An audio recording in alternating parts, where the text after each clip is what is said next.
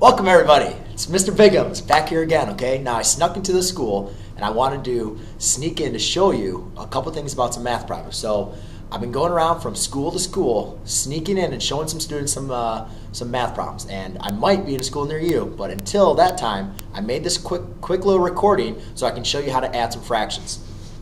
So first thing we need to understand, before we can learn how to add fractions, we need to understand what exactly is a fraction. Now, all a fraction is a way for us to take apart a whole and put it into parts. So when we represent a number as a part over a whole by dividing it with a fraction bar, we call it a fraction. Now, the best way I like to describe this, and like I said, I don't know when I'm going to get kicked out by the general or the principal, so I'm going to try to make this as quick as possible.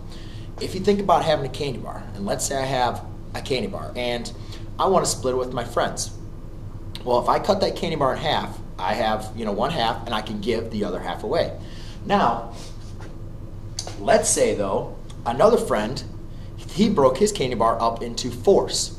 So if I have my one half of my candy bar, I give my other half to another friend, and let's say a friend comes into school and he has his candy bar broken up into fourths. Well, if he gives me 1/4 of his candy bar, and I already have one half from the original candy bar, how much do I have total? So what we're going to do is we're going to figure out how we're going to add fractions.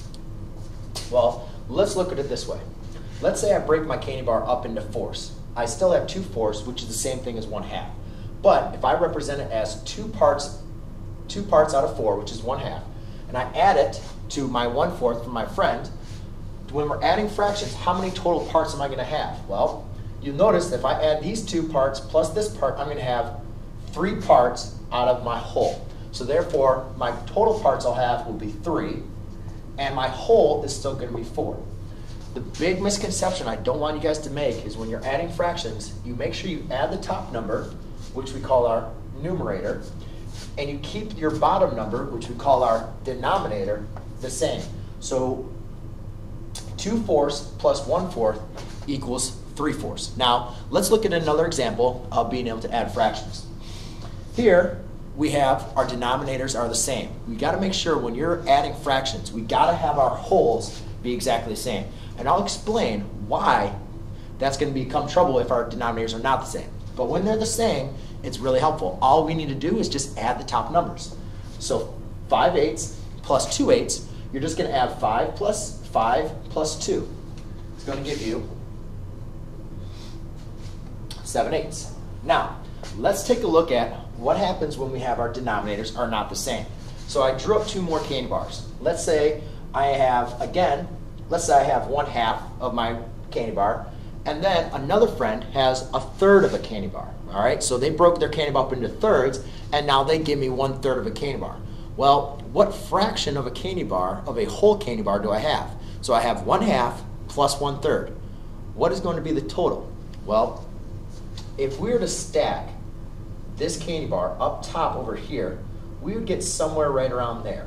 Well, that's not exactly another 2/3, right? Because 2/3 is right there, and it's more than 1/2. So I need to figure, well, where is this point? Well, what I can do is if I section off, meaning divide my candy bar up into a certain number that fits into 1/2 and fits into 1/3. And what we call by sectioning that off is finding your LCM. LCM represents your least common multiple. So what I want to do is I want to find what number does 2 and 3 both go into. And you could say the smallest number, the least number that 2 and 3 go into would be 6. So that's what I did. On my final fraction, on my final candy bar, I split it up into 6 different pieces.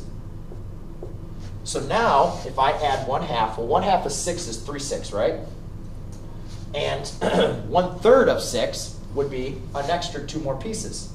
So now when I add 1/2 plus 2/3, what you'll notice is I have 1, 2, 3, 4, 5, 6.